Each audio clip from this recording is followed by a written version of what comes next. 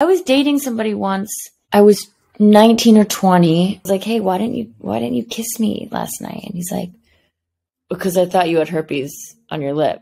And I was like, but it's a pimple. I get these little ingrown hairs on my lips. For a week. Was so embarrassed and felt so ashamed. It really makes you, this is like a therapy session for me, by the way.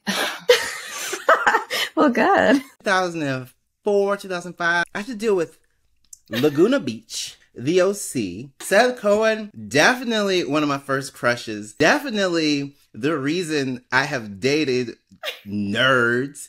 Definitely the reason I have like slept with skinny brunettes. Like 100%. If I die, I like imagine like who he's going to take up with. And I imagine that she's like a good replacement mother. Yeah. Oh my God, literally told him who he needed to go find. Like a real person? A real person that like, I was like, yeah, insane. Oh my God. You're making me realize something I had not acknowledged to myself. I had been lying to myself about it, but I think I have a real person in mind. You do. Of course you do. One of my partner's exes. Yeah. Like she's great. She's great. It was someone Mark dated. Her vibe is like very similar. She's crunchy granola, like little whatever. And I was like, that's it. That's the mom. That's who I want. He's like, busy, please. Can we not? I'm like, no, but you need to know this. Because you know what? It stabilizes the anxiety. It's like the illusion of control.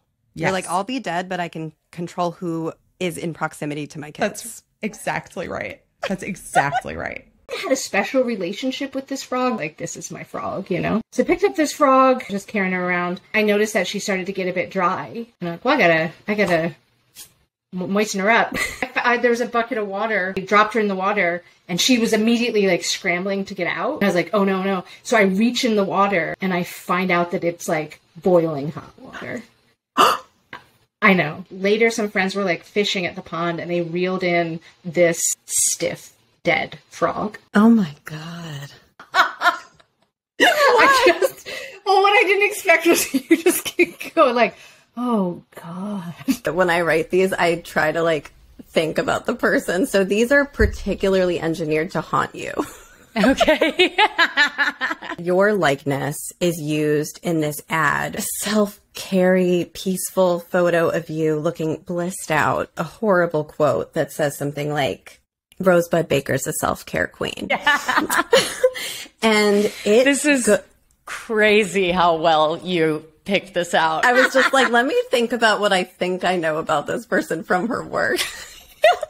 This is so on the nose. It is on those billboards in the train. Everywhere. Rosebud Baker is a self-care queen. Every time I walk into the cellar, Keith Robinson is telling me that I'm a self-care queen. Some of those Subway ads, they'll just leave them up there. Like 20 years later, you're like, why is Bad Girls Club still get the same feeling from self-care talk that I would get from like masturbating as a kid? Where you're like, ugh, what is wrong with me? I did something evil. I'm deeply broken for this. Yeah. Like a fundraiser for this organization that like helps victims of sex trafficking. Only occurred to me after the fact that I was like, why would they book a comedian for their event? That doesn't feel like a natural fit. They brought up like a bunch of victims of sex trafficking to talk about their experiences. And then they were like, and now we'll serve dinner and have a comedian. After the victims have spoken, have like given their testimony. Yes. And I was just like, oh, what have I done? I just like tried to pivot to like, hey, we all live in New York and that's wild. Things a therapist can say that will immediately make me go, I'm out. You ask me what my sign is, I'm out. You express anything religious in a traditional way, I'm out. I'm out. Cut and run. One mistake like that. Christian therapist working in a secular world, you shouldn't be talking Jesus. Or if you do, I'm out. Because I know deep down you're like, well, the real problem to your mom issues, Jesus Christ. I usually tend to be more interested in women and like people who are on the feminine side of the spectrum, you know. When I am interested in like cis men, they're all eccentric little dandies. Yeah. Like a ducky. Like, is that Yes, kind of like a straighter ducky. One of my big ones growing up was like Cosmo and Singing in the Rain. Yeah. My friend said to me, he said, "You're a ducky chaser." And I was like, oh my God, I am. This concept of like, you interrupted me. I'm like, what? Oh, I wasn't finished. You interrupted. I'm like, yeah, I had some shit to say. Whoever has the best shit to say wins. And that's how I grew up. Like now it's like one at a time. Like, why did we let the most boring talkers on the planet make the rules for talking? I take baths. I love a bath. People go, you sit in your own filth. You sit in your own filth. What am I, a construction worker? I'm a writer. You're not going to call me dirty because you feel dirty. L Word was really genuinely watched that show and then decided that I wanted to have a lesbian experience. I was working in Ottawa in the government Department of Justice when I was a lawyer, and I was quite bored there. And so I started renting the DVDs. I would go home and I would like close the blind and I'd be like, I was so into it. I don't want to suggest that TV shows make you gay. In my case, it was definitely the government. You know? Would bring like Caribbean food to class, and that was also like smelly. And so like, and in the best way, to me in the best way, but as a kid, you're like, you know, kids are awful. And so now I realize whenever I order it, there's also like a level of awareness. My husband's white, and so like there's a level of like, look at my oxtails. Like, are you okay with this? My therapist and I broke up this week. Why did you break up? First of all, she did it 5 minutes before I was going to do it. I moved out to LA from New York 2 years ago. We'll just keep seeing each other. And she was like, but I'm not licensed there. And I was like, well, Raquel, we're just two pals chatting, aren't we? Sydney, did you say that? Yeah. Is that crazy? What? No paper trail. I was like, who's to say we're not two friends chatting? It actually is illegal.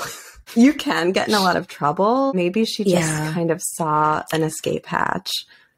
And I don't blame her. She did stress to me that it was illegal. And I was just like, Raquel, you silly girl. I liked him so much. I had pulled an all-nighter. I've been awake for over 24 hours now. Dreams were coming in and out. And it was almost like I was falling asleep while making out with him, but like still awake. Meanwhile, in my life, there's this guy, his name is Jazz. I fell into sort of a dream, like Jazz was in my dream. And as I was making out with this guy, I said, Jazz.